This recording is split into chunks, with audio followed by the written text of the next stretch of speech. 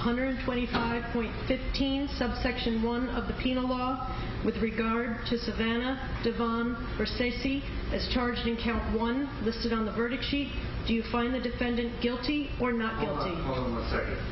You have to add that it's the charge of manslaughter in the second degree.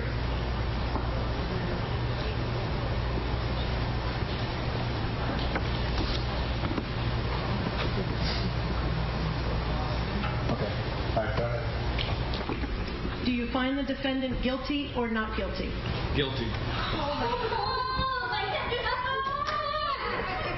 With respect to the crime of manslaughter in the second degree in violation of section 125.15 in violation of section 125.15 subsection 1 of the Penal Law with regard to Rachel K. Cavosi as charged in count 2 listed on the verdict sheet, do you find the defendant guilty or not guilty? Guilty.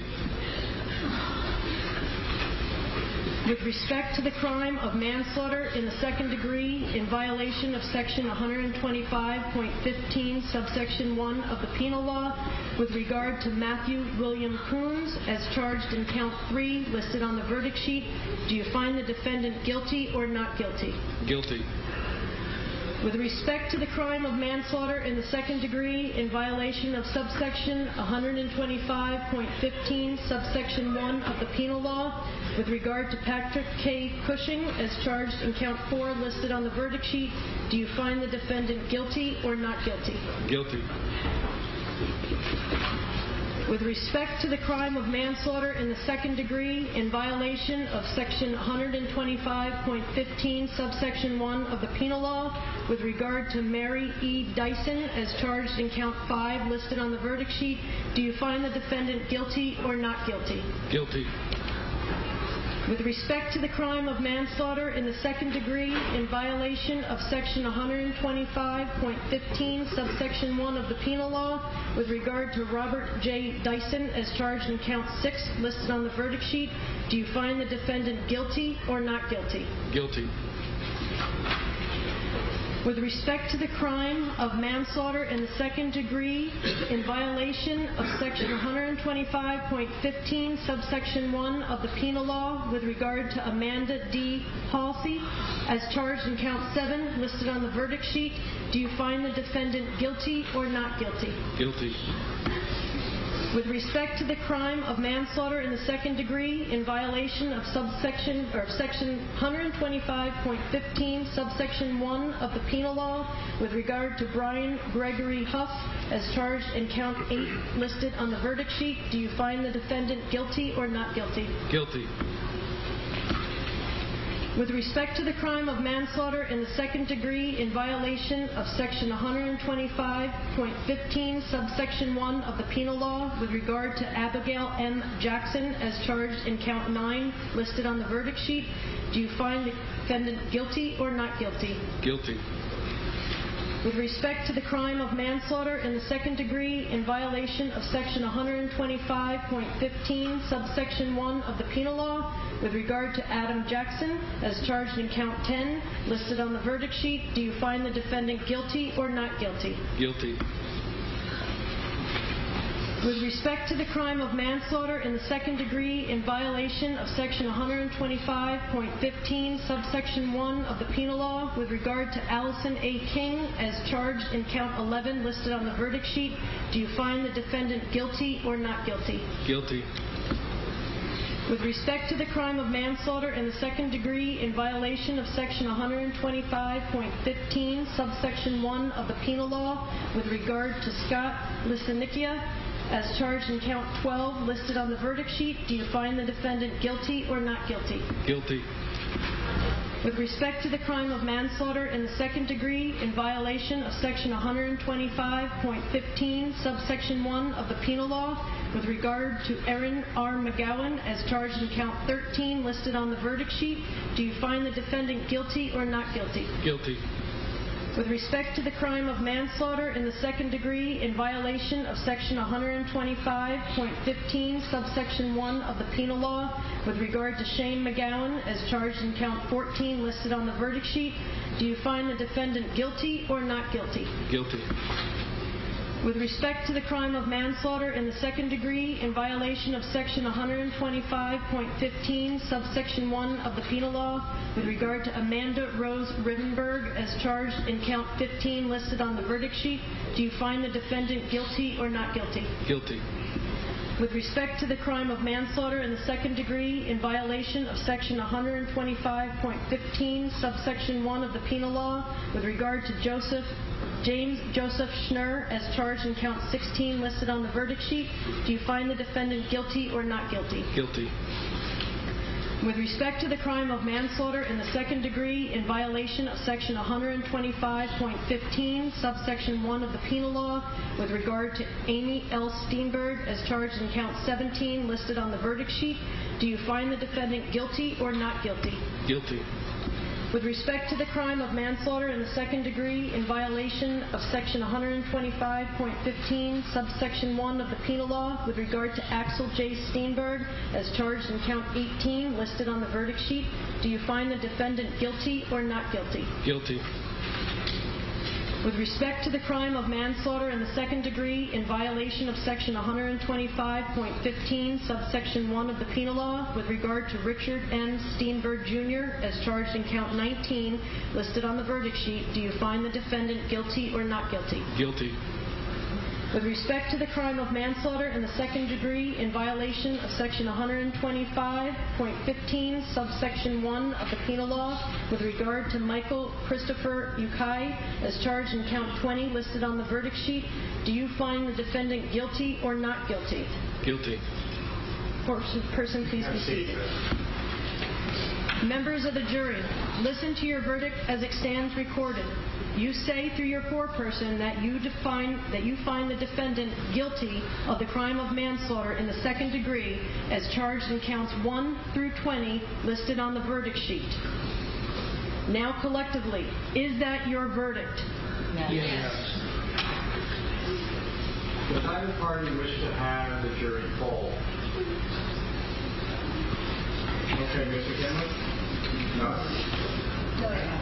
No? Okay.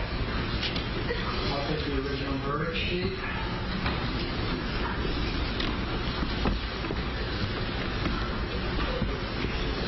Okay. So, ladies and gentlemen, first of all, I want to take a moment to thank you for your work over the last 2.5 weeks. I have observed that you have all been timely, diligent, attentive, and you have rendered your verdict. Thank you for your work. I am going to discharge you at this point. Now, you may recall that during the course of the trial, I had indicated to you that you were not to talk with anyone about this case. That admonition is now no longer applicable, and you may speak with whomever you choose. So with that said, thank you very much, and you are discharged.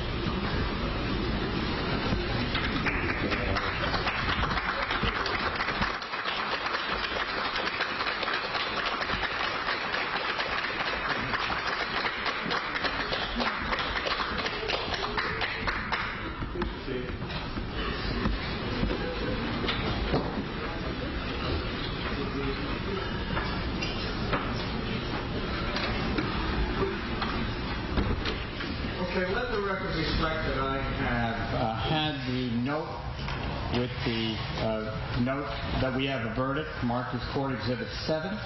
I have had the original signed and completed verdict sheet marked as Court Exhibit 8, and I am providing Exhibits 7 and 8 to the court clerk.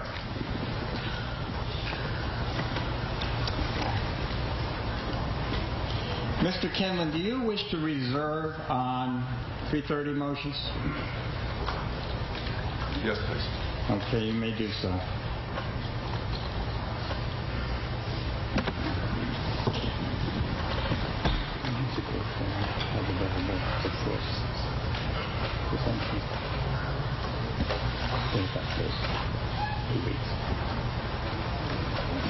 Okay, I'm going to set a sentencing date.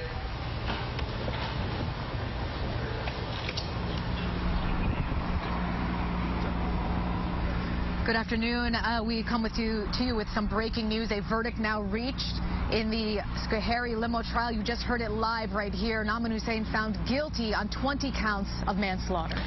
We're just learning from Judge Peter Lynch just now when he will be sentenced. We have people in the courtroom. Dan Levy is in the courtroom. Stella Porter's in the courtroom. We have a producer in the courtroom as well. They'll be out momentarily to let us know when sentencing date is.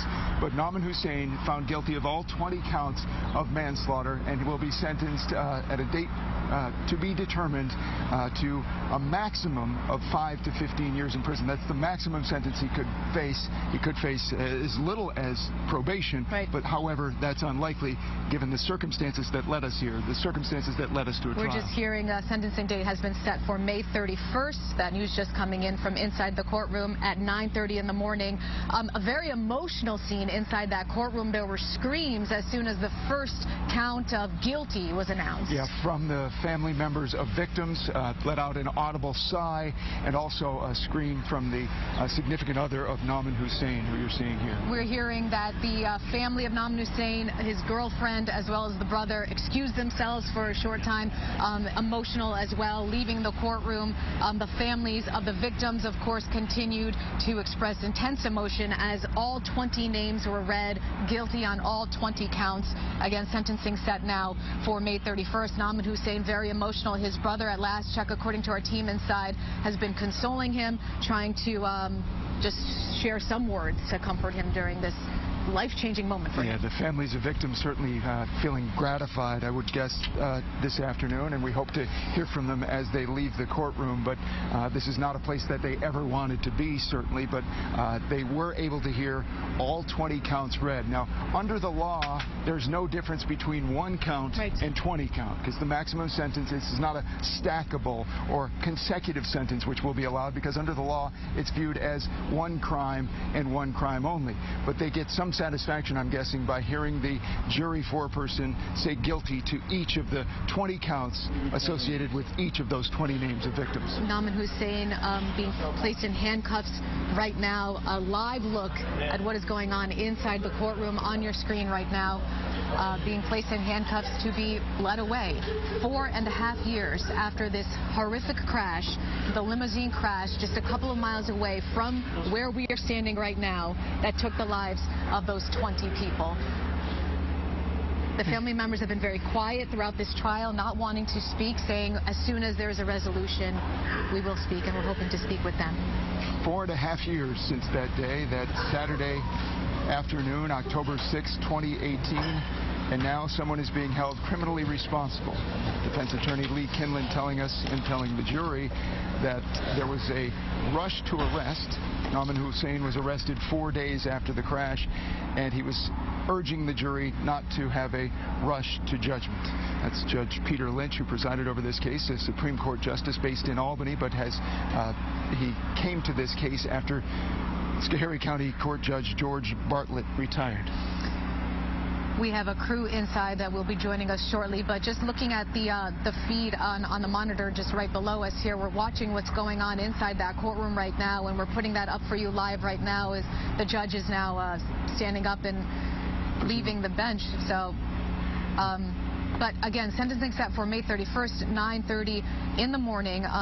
Nauman Hussain found guilty of 20 counts of manslaughter, and these families have been waiting for 4.5 years for something like this to happen. The largest highway crash, the most the deadliest highway crash in the United States in more than a decade, and now there is a measure of justice for these 20 families who lost someone on that day. A large focus of this trial was on Mavis, and Dan Levy broke that news this morning that state police have been instructed by the Saratoga County DA to turn over any pieces of investigation related to Mavis and the possible involvement that Mavis Discount Tire had in that crash. So things are not done with this investigation. There's still more to come. Yeah, and perhaps there'll be perhaps the civil cases will move forward as well. But the Mavis aspect was pushed by the defense this week and the week before, saying that it's Mavis who has some criminal responsibility here for not performing the work that Nauman Hussain paid. But apparently Dan Levy coming out of the courtroom now as well. But we're we have to assume that Mavis, that if there is an investigation, that Mavis will respond vigorously to those accusations as well. Dan Levy has been in the courtroom listening in as the verdict came in, and Dan, we heard the scream, if you will, that was let out when the jury foreperson announced guilty. Just such a release of pent-up emotion.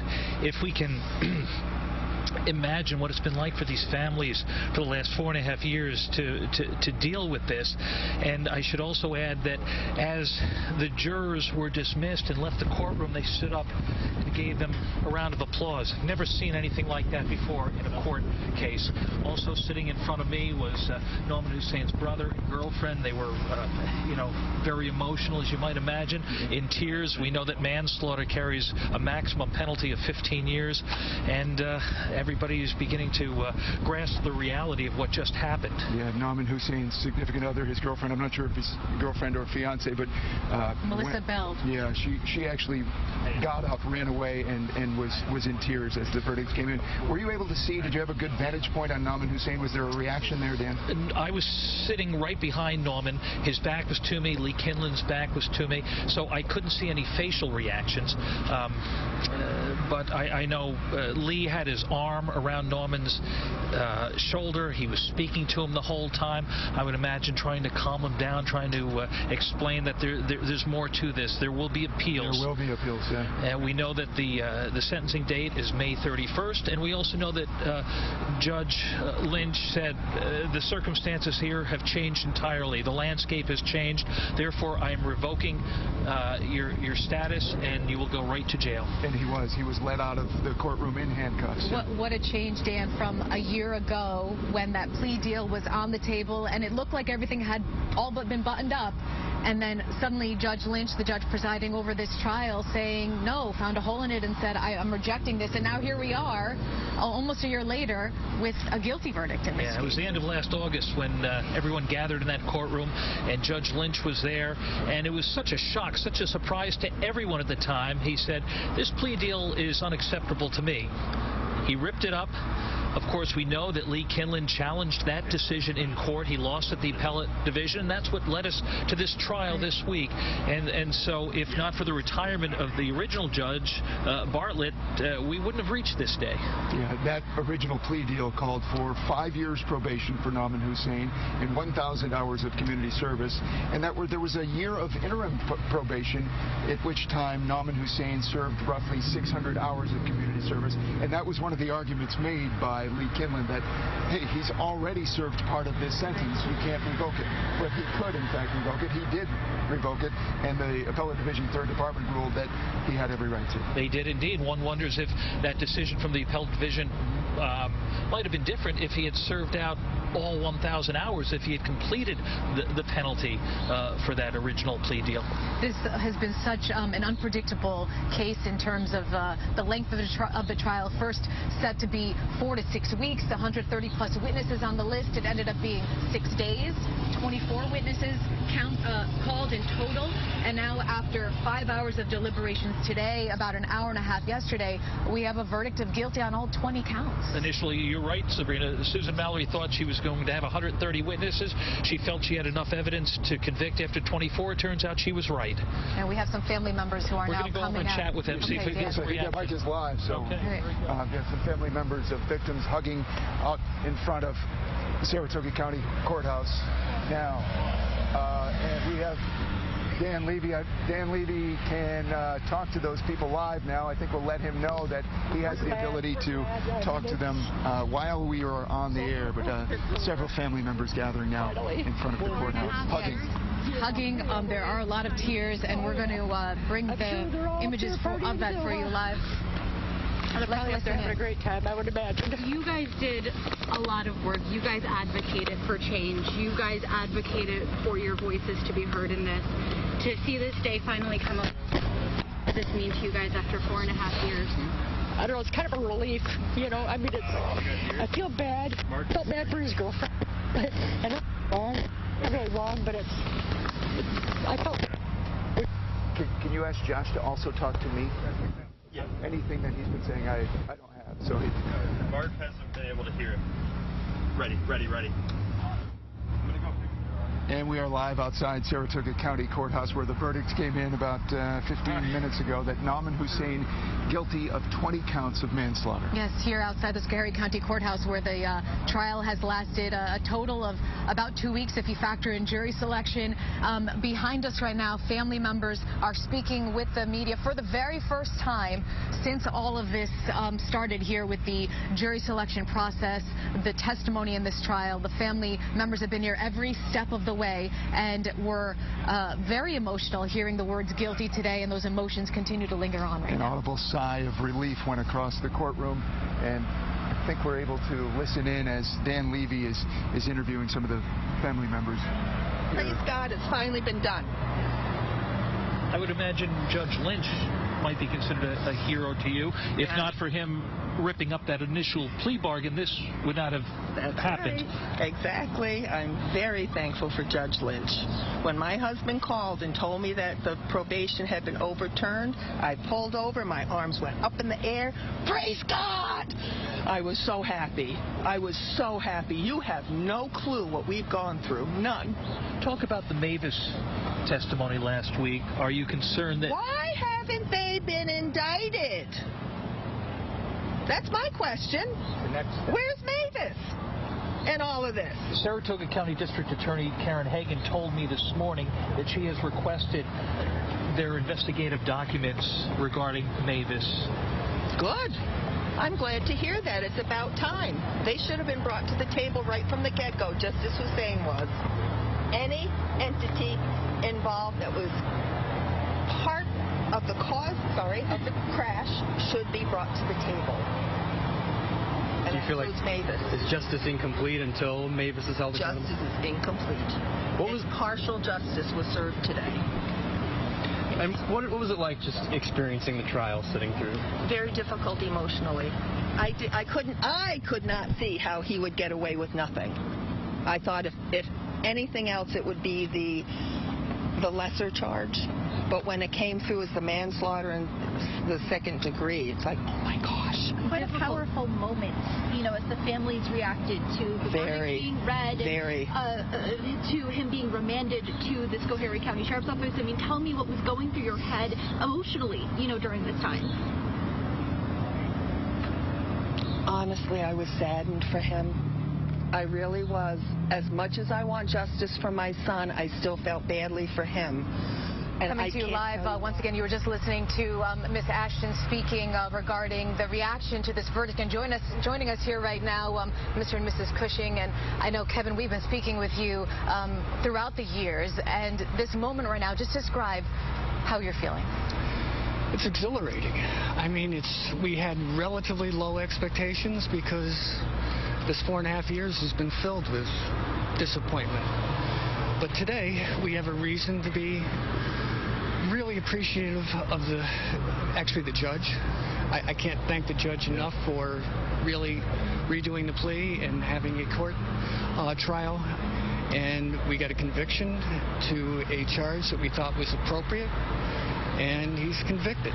So we couldn't be more pleased about that. Can you compare your feelings when you arrived at this courthouse on that day in August of last year, thinking that he was going to be sentenced to probation and community service?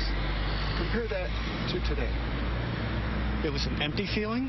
There was anger, frustration, and probably more feelings I can't even put my mind around right now. Today we had expectations, not necessarily low, but after 4.5 years, we don't really have high expectations normally. As it turns out, we're just very, very happy with the court's decision and the jurors' decision. Really appreciate the work they put into it. I know this was a difficult case for everyone involved. We've been speaking throughout this week, a little bit here and there, and you had mentioned how nervous you have felt. Just asking people to pray. And here we are now. This is a guilty verdict. And is it a little sense of closure for you? Is it providing any feeling of comfort? There's no closure. I mean, it's still, Patrick is part of our daily lives. The court case is over. I guess that's closed. But closure as far as our grief, that's ongoing and forever. And that's okay. I mean, we don't want to forget Patrick in any way, shape, form, or manner, or any of the other family members. We've become a different kind of family, and every child has a story, and we want that story to be told to the next generation. And we will do that during holidays and birthdays and family get-togethers. We've said throughout that this is a fraternity, a sorority that none of you wanted to be a part of. Mrs. Cushing, did your thoughts immediately go to Patrick? Yeah, they did. I was shaking and crying at the same time, and it was the right decision, and I felt that way down to my toes. So. Were you among those who let out a sigh? Where there was an audible sigh in the courtroom. Were you among those? No, I was not. No. I was holding everybody's hand around me so tightly, and I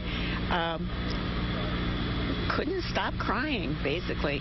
And not just for Patrick, but as every name was read. Yeah. What would you say, Mr. Cushing, what would you say to Nauman Hussain? You'll be given an opportunity on May 31st, I would guess, but do you know what you want to say, or have you thought about it? Actually, I've kind of thought about the fact that, a $2,000 brake job kind of changed a lot of people's lives. It took the lives of 20 good people and destroyed his. Do the right thing. That's what I almost feel sorry for him. Really? Almost feel so. No one likes to see somebody's life destroyed, and I don't want to feel that way. I mean, I'm certainly glad that he was convicted, and I believe he's getting a punishment that he deserves. But I take no joy in that. What are the next steps for you now? I mean, this has been such a focal point for the past couple of weeks. I don't think we've gotten that far. We are just reeling, I guess is the word, and just trying to find what we're going to do in the next 30 seconds. We're just very... True enough. Yeah. Does the past 4.5 years feel like a haze? Is it? No, there's all kinds of different things that happened over those 4.5 years that are kind of like markers for us. Generally speaking, they turned out not to be the greatest markers in the world. But, things can change, and they did today. We did get the Limo legislation passed. Yes, you did. Absolutely. Yeah, at the state level and the federal level. And so that was something that we could really hold on to in the course of the last 4.5 years. That was very productive and hopefully saved other people's lives. But what a tremendous legacy for Patrick and all the others. Yes, exactly. Yeah. Congratulations on that. Thank you. Thank you very much. Thank you very much. It is nice to see some smiles on your faces. We appreciate you taking a few moments to speak with us. Thank you. Thank you. Patrick's memory. Thank you. Thank you. You were just hearing from Mr. and Mrs. Cushing, the parents of Patrick Cushing, who sadly passed away in the Schoharie limo crash 4.5 years ago. Kevin Cushing has been so open with us over the years, talking about all of the feelings he's had along the ways. And for this moment, for him to share that with us, we really do thank him. Describing the roller coaster of emotions from that day back in August when they arrived here, thinking that it would only be a probation and community service sentence, to now today a higher point for the family, but not taking a great deal of satisfaction in it. And saying he feels sorry for him, to some extent. Yeah. And we have Stella Porter here standing by, who is inside the courtroom. Stella, you were texting us minute by minute updates as everything was happening inside the courtroom. Describe the feeling. Yeah. Okay, I think we're going to another live picture right now. Let's listen in. Make sure that you guys spend time with the families, because it's really about their day today. After the 24 witnesses took the stand, I know there were a lot more. Did you have a good idea that was enough to convict? The issue was, we've always agreed on the facts. Initially, the defense was going to object to the chain of custody. So the witnesses that we did not call were chain of custody witnesses. And once we had subpoenaed every person who took the evidence off the shelf and put it on, we were ready. And they knew we were ready. And 9 out of 10 times, they do stipulate in the end. But let's celebrate for the family today. Do Mavis employees bear any responsibility for the death of those people? At this point, I think today we're going to celebrate for the families. We have not seen the sunshine. My team and I have not seen the sunshine. And so today is about the families, and we're going to just enjoy the day. So thank you very much, everyone. Congratulations. Fred, what did this turn on? What do you feel this conviction turned on? What was one thing that this turned on? The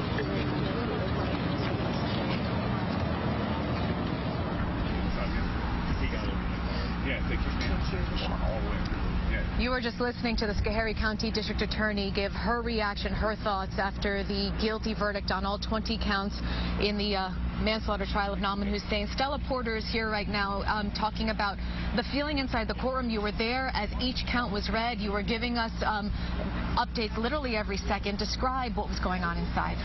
Really, really emotional, Sabrina. They read each count with each name of manslaughter, guilty, guilty, guilty, 20 times over for each family that was represented in the courtroom. And it was interesting to watch the judge's demeanor change from before that verdict, when Nauman Hussain obviously has a presumption of innocence, to then he said afterwards that landscape has changed. Pause right there, Stella. I apologize. The defense attorney, Lee Kinlan, is speaking right now. Let's listen in. I'm heartbroken. Over the course of the past 4.5 years, I've developed a relationship, either a close personal relationship with my client, his family, his extended family overseas. But I've also existed in an outer layer with all the victims' families. And I really, now at the end of this chapter of the case, I'm just heartbroken for everybody involved. Something some of those family members said to us is that today provides incomplete justice, calling for Mavis to have some accountability as well. That's something you've echoed a lot throughout the trial, so your thoughts on that? It's always difficult to find a silver lining on a gray cloud of having my client convicted, but if we were able in any way to help move that discussion forward, certainly Nauman is happy about that. And, you guys all saw I sat with him the entire day in the back, and he was reading some of the disclosures that Saratoga County DA is going to start to investigate Mavis. He's really happy about that. Obviously, he's disappointed. His family's devastated about the conviction. I talked to his dad upstairs for a couple of minutes. But, again, this is just a chapter, and this story is yet to be written in total. What are your next steps? So now I have to go back and do a bail application pending appeal. Nauman has made every court appearance. He's through COVID. He went to probation every week. So I'm a little disappointed the judge decided to lock him up today, but not surprised. So bail application pending appeal, and then obviously sentencing in 2 weeks. So you do plan to appeal, and what is the basis of that? Well, I respectfully disagree with the court's rulings on the instructions they read to the jury. I disagree with the judge's decision not to dismiss the case. I had a case that was almost on point down to the last fact, and the judge did not agree with me, but of course that's his providence because he's the judge. Lee, do you feel that the strong community sentiment to find someone accountable for those 20 deaths worked against your client? Yes,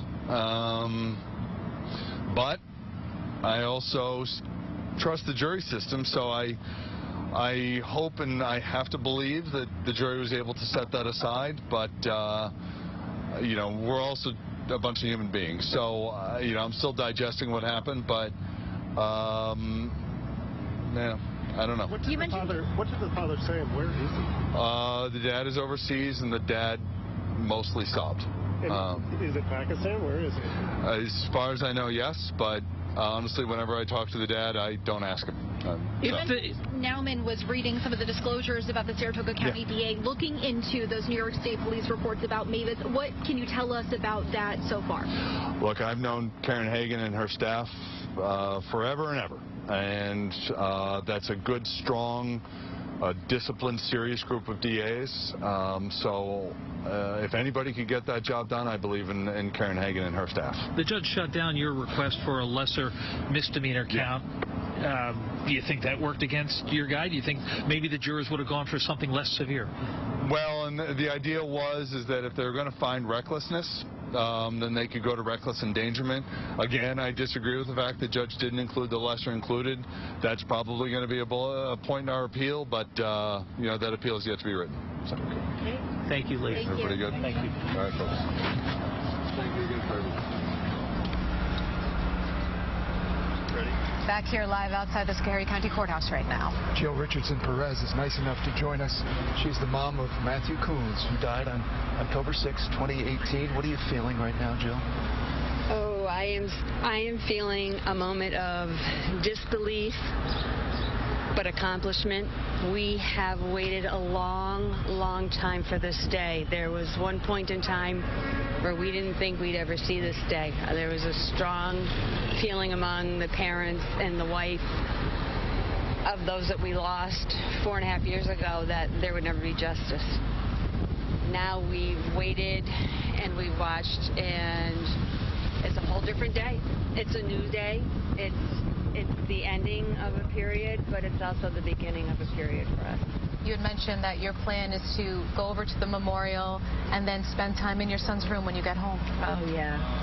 There are a few parents that are going to the Apple Barrel right now, a small celebration, and then I am really looking forward to going home to my husband. He's been here on and off as he can. He owns a business and he can't be here every day, so I will be there with him, my youngest son.